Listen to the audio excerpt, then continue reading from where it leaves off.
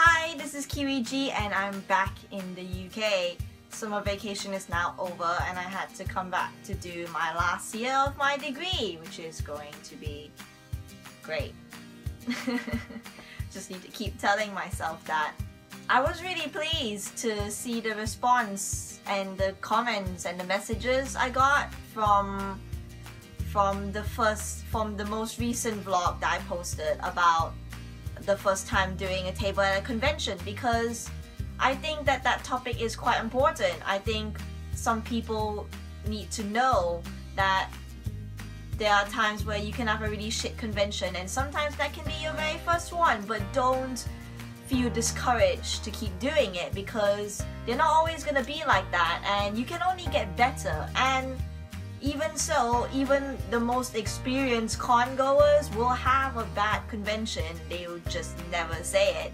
You know, even the most experienced people have like little dips where they don't sell as much and maybe their new designs aren't working out as well. And you know, it is a bit discouraging, but they still do it because that's kind of how life works and you just need to keep going because it's fun. So at the end of that video, I asked if people were interested for me to talk about like tips and tricks for conventions. So I wanted to make the first video all about merchandising. So like what to sell, what to make, and how much you're gonna sell it for, because that's the biggest question I think some people have and they're like a little bit afraid of it. You know, what if I overprice my things and no one wants to buy them? What if I make this not popular thing and no one wants to buy it? So alright, I have a few points to make, so let's just get started. Point number one, how big you want to make it. As you can tell from the wall behind me, there are a variety of sizes that you can make your prints at, and there is no wrong answer. There's absolutely no wrong answer here. You can make them like the standard biggest size I've seen. The very standard one is A3, or in like the photo paper size, that's about 11 inches to 14 inches, about there. That's the standard poster size that people always make it at, which is like this one, which is like the free Iwatobi poster, and just very standard normal size. You can also make them at A4 sizes, which is like my Dragon Age Inquisition companion set here, this piece here by Destiny Blue, and you can even make it as like, you know, just postcard size, you know, A5, or I think the postcard size is about 4 inches to 6 inches, 4 times 6 inches, which is like the Haikyuu set no, that's wrong. A5 sizes are about like these ones here. You can even go way smaller than that, make it A6, which is like those ones up here. So as you can tell, as someone who buys art from conventions, there is absolutely no wrong size. You can even make it as cool as you want and make it custom size. Sizes, there's no wrong answer. You can make them any size that you want, just whatever you feel comfortable with. So I started doing A4 sizes and gradually moved on to A3. Point number two, paper. What sort of paper you're gonna print it on? A lot of people think that this is a really big thing, but you know, like, I'm gonna be honest, it's not as huge a deal as people think, because no one's going to like some people have their preferences. Some people like gloss, some people like matte, but I think as a generalized thing, as long as the art is good, no one's gonna really care if it's really shiny or it's really matte. Case in point, halfway through the most recent con I ran out of gloss prints, so I had to print some out at home by myself on my printer, and those turned out to be matte prints.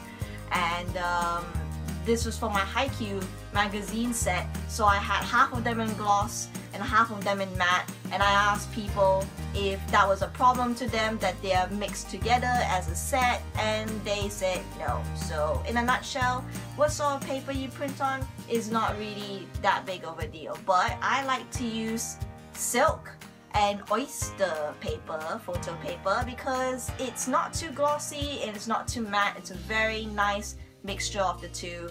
Silk is definitely my favorite one to use. I think glossy can be too shiny sometimes and kind of like blind you in like particular lights. So point number 3, the amount to print. Now I started off doing a really stupid thing and printing out 20 to about 30 of each print design that I had at 72 dpi, because I thought I was amazing and I was gonna sell them all. Don't do that. So honestly, the standard amount for me at any con for the last few cons has always been 10 to 15. There's only been one incident where I printed more than that 10 to 15 gap bracket thing, and that was with the Undertale print that I sold at the last con, which if you saw my vlog about MCM May 2016, you would know that I sold out of that print.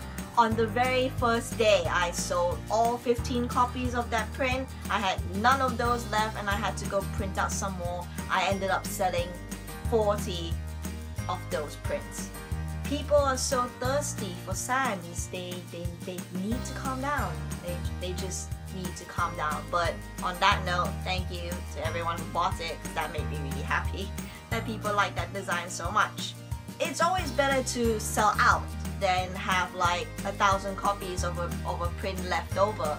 I mean, you can always take those leftovers and sell them at another con, but maybe you don't want to. The biggest worry about how many to print is that what if you sell out halfway through the con? What I would do if I was ever in the position that I sold out halfway through the con, and I was the last con, was that I invested some time trying to find out print shops in my area, and I would leave files of my prints with them, and I would email them if I was close to selling out and say that I need some more printed within business hours, of course. I need some more printed, and could you do that for me really quickly? I'll come and pick it up in like an hour, 2 hours or so. And it worked out pretty well. If anyone's going to MCM Comic Con, I'm going to leave in the description a really good print store which helped me do my Undertale prints when I sold out on Friday, and they got new ones printed, like 30 copies printed within the hour, and they're just 2 minutes away from the Excel Center. They're called DCS Printing. Again, I'll leave the link in the description in case anyone wants to check them out. They're so nice. If you are a person that does multiple conventions in a year, unlike me that only does the 2 MCM ones a year, you could invest in printing a little bit more, depending on maybe what deal your print store has. That always works out because, you know, convention season. Woo.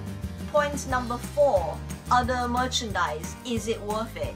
So generally the most abundant kind of merchandise at the Artist Alley at cons are prints, and sometimes people sell other things like notebooks, pins, badges, keychains, those bookmarks. Those are like a lot of like different kinds of merchandise you can have at con. Now, of course, printing those other ones, and stickers, how could I forget stickers? But anyway, printing those will always be a little bit more expensive than printing prints. And here's the problem that some people like always think about, is that those other types of merchandise will not bring you as much as a profit as your prints, because, you know, printing a piece of paper will cost you about 50p, and then you can sell it from in between £5 to £8, and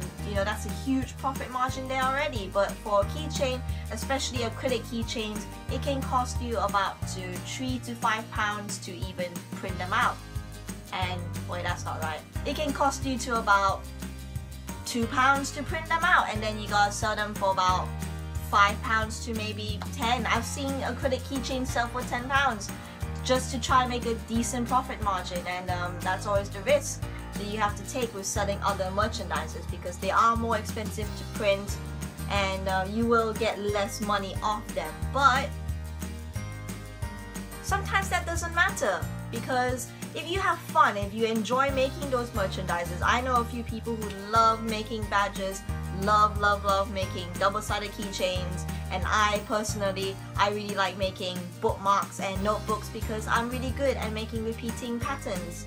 And that's the sort of gamble you need to take, because in the end, they probably will not sell as much, or maybe if you're selling badges, maybe you just sell nothing but badges and make not as much as a profit margin. But in the end, you gotta have fun with it. So I mean, just try doing what you want. The one thing I will add though is that if you're starting out and you're not comfortable doing those sort of expensive merchandise, don't do it. Don't force yourself. It's okay. You have time to make new kinds of merchandise later, and you can always scout the field, you know, like do a little test ones. I myself did like a test run of Steven Universe double-sided keychains at MyCon, and I did not print them in acrylic because I thought that might be a bit too expensive. So what I did was I bought those, you know, like really typical souvenir, so really cheap keychains, and I cut out the art and I put it in there, and I spent the entire day assembling about 100 keychains by myself, and they sold pretty well, so I was pretty happy. But like I said, you have time to kind of like do little bits of tests here and there, see what works for you, whatever you feel comfortable with, because that is the most important thing, whether you feel good about it. Point number 4, which I get sometimes, which is about making prints for popular fandoms versus not popular fandoms. Now, I'm a really stubborn person, and I always insist on making a Full Metal Alchemist Brotherhood print, a Full Metal Alchemist print. I insist on making a Full Metal Alchemist print to sell every year because I love Full Metal Alchemist. It is my favorite, but I would admit it does not sell as much as my other prints because the fandom's kind of dead, you know, like it's been over for about 5 years or so, and it's definitely not an active sort of passion in people's lives. Although occasionally I will admit that there are a few like never die Full Metal Alchemist fans that will come and buy the print, which is always nice, really nice to meet you guys. So sometimes it might be really easy to think that you can make prints of only popular fandoms and just cash out, but sometimes what happens is that, well, you're not the only person who's had that idea. So I remember when Free Iwatobi Swim Club came out, the entire convention was filled with nothing but I was about to say Full Metal Alchemist. The whole convention was filled with nothing but Free Iwatobi Swim Club prints, and that can be a bit suffocating to people who are walking around. They're like, is this the only thing that they have here? Like, I'm trying to look for my favorite fandom, it's not even here because everyone is drawing like topless guys in swimsuits and shit, and that itself can also be a problem.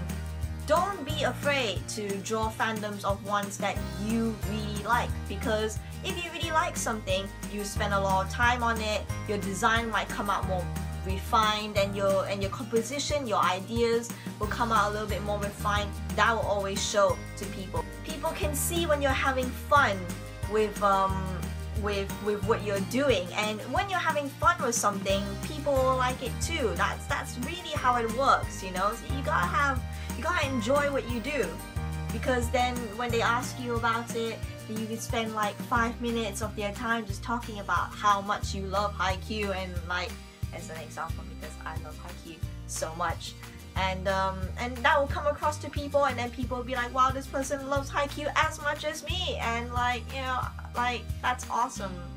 I think I got a bit carried away there. So all in all, always do something that you enjoy, but also be a little bit careful. Just think about it a little bit. Be a little bit smart about it. If the fandom for, which I don't think will ever happen, but let me just use this as an example. If the fandom of Steven Universe was like really small and not a lot of people buy it, don't make 5 different copies of that fandom because I know you like it, but it might not work out. So that is a danger. So just take it with just be a little bit careful about what you're doing. Point number 6 of this tip. Point number 6 is pricing, which is always a really big thing. What would you price your merchandise at? Will you oversell? Will you undersell? That is always an issue, and I personally am still not the best at it. Something that I always think is important is to have a range of prices on your table, because not everyone has the same budget as everyone else. So it's always really nice to have different types of prices that fit for different types of people. So sometimes that works for when you have different types of merchandise, like stickers. You can sell them as your lowest sort of bar, and then prints will be your highest sort of bar. Or if you hand make things like necklaces or even plushies, that could be like your highest bar as well. But having a range is always good. It always makes people think like, oh hey, like I could get something still, because some people don't have a lot of money when they go to con, and when they leave without buying anything, they kind of feel a bit sad. So if you are one of those people that only sells prints and you don't really have much of a range to go for with because you don't have other merchandise to sell, what you can do is sell them at different sizes. Some people like smaller size prints. That is the truth. Some people don't have a lot of space in their house. I'm running out of space personally. Some people don't have a lot of space in their house to put walls and walls of fan art everywhere, and sometimes having different size prints would work. Some people still ask me for smaller copies of prints that I have, and sometimes I have to tell them, no, I'm sorry, I don't have it in that size. But then last con I kind of compensated by making the Haikyuu magazine set that I had, which was all in A4, and it was all very small and neat, and smaller than the A3 size prints, and a lot of people like them, which is great. So my standard pricing for my prints are £3 for A4 sizes and £5 for A3 sizes. So £5 for the £5 for the bigger ones, £3 for the smaller ones. This is the pricing that I have come up with by looking at how other people price their stuff at con. And this is a really big important point as well, looking at how other people price their stuff, because you don't want to be that sort of person who charges £15 for A3 piece of paper, and I just realized how that sounds, and I don't want to be like really mean, because there are some people at my convention who actually do sell £15 for an A3 piece of paper and make a lot of money from it because their art was stunning. But sometimes your art might not be that cryingly beautiful. That's not an adjective, but I said it anyway. It might not be as beautiful as that person, and maybe you're not as confident to sell that many prints, sell your prints for that high amount of money, maybe. And so that's why it's also important to take some time, look at how other people price their stuff, and then use that to price your own things, because then it's fair. Then everyone has like that same sort of standard, and no one gets mad, and no one gets like really iffy about that whole situation. So deals as well are always a good thing. So if you have like multiple prints from the same fandom, you could be all Steven Universe prints for one package, or if you had what I had, which was a set of A4 prints for the fandom Haikyuu, I could be like all those prints for a specific set of money, save up to £7 to £10 with it. Just think about it, because people like saving money. So one point I would really like to make to people, because this is a really iffy topic. A lot of people have different opinions on this sort of thing, which is Sunday sales, right? So, you know, typically people think on Sunday that everyone starts slashing their prices and like and selling things for cheaper, and so they wait till Sunday to buy something. This is partially true. There are some people who like slash their prices on Sunday because they want to get all that extra stuff out. They don't want to carry it all. They just want to sell as much so they don't have as much to take back. But then there's also the danger that if you were someone who goes to various conventions and people see you a lot, and then they buy your prints at full price on Saturday or Friday, but then come back on Sunday and see that you're selling what they just bought yesterday for half the price. Sometimes that can really piss people off, and so sometimes it might not be the best way to do that. What I think is that if you are a repeating artist, if you go to that convention a lot, slashing your prices on Sunday may not be the best idea. So be a bit careful with your deals. Don't make people too angry. That's a little bit hard to judge when you're just trying, when you get in the zone and you want to try and make as much money as you possibly can. Just be a bit careful. It really does all work out in the end. The last point I want to make is something that I think about quite a lot when I'm making my merchandise, which is how many designs are you going to have for one fandom. So there are people who specialize in one fandom only, like the My Little Pony artists, and their entire table is filled with different types of My Little Pony designs. Me personally, I like to have a range of different fandoms on one table. But here's the thing that pops up occasionally, not all the time. When you have a group picture of when you make a design of a group picture of all the characters in one picture, like this Haikyuu drawing right here, if you make one design like that and then you have another design of just a single character, a lot of people seem to think that buying the group picture will save you money because all the characters you like are on one page, and then your solo designs kind of get a bit left out. And that sometimes is a bit sad because some solo pictures can be really great looking, and the design and the composition of it could be really great, but sometimes that does happen. Sometimes that happens, and I'm also guilty of it myself, buying group pictures of everyone instead of a solo one because I want to save a bit of money. So what I like to do personally is to make a lot of like mini groups, like maybe groups of 3, groups of 2. Really, don't let it stop you if you make a group picture and then a solo picture. There are gonna be some people who love your art so much they'll buy it all. That might sound like a dream fairy tale somewhere, but that does happen. There are people who just love your style and love what you do so much they'll just buy all of it. But that is something entirely up to you to do. There really is no wrong way about it. It's just something that I personally kind of picked up myself.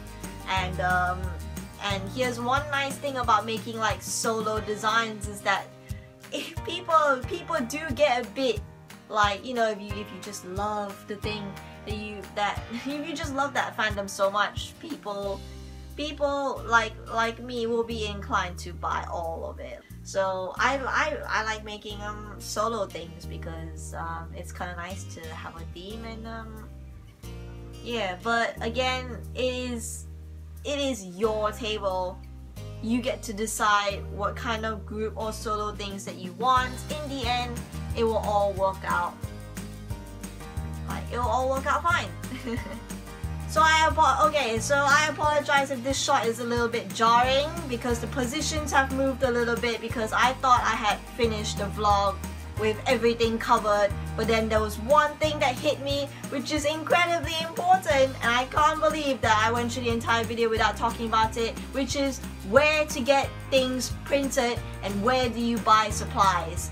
Alright, I have found a list of things you can get: prints, buttons, keychains, everything that you can think of made in a very useful list, and I will include that list in the description. I cannot believe I forgot something that important because not a lot of people know where to get stuff printed. So I apologize if the video is in a different position than it was earlier, but that is important and I needed to mention that. I'm so sorry. So I think I covered all the major questions of this topic in this video. If there is a question that you have that I did not cover, please leave a comment, send me ask about it on Tumblr, just bother me about it. I like being bothered, I like answering your questions about this thing. Conventions are just something I'm really passionate about, so just ask me any question. And I think I'm going to make the next video about table displays and what to bring to conventions. If that is something that is interesting and you want to know about, just tell me about it and I'll get to work on that as soon as I can. So thank you everyone for watching. I hope this was informative and it made you feel a little bit more calm about doing conventions, because once again, I really enjoy it. I think it's something everyone should try, because conventions are just a really positive place full of nice artist friends that you make and become friends forever. So again, thanks for watching and bye.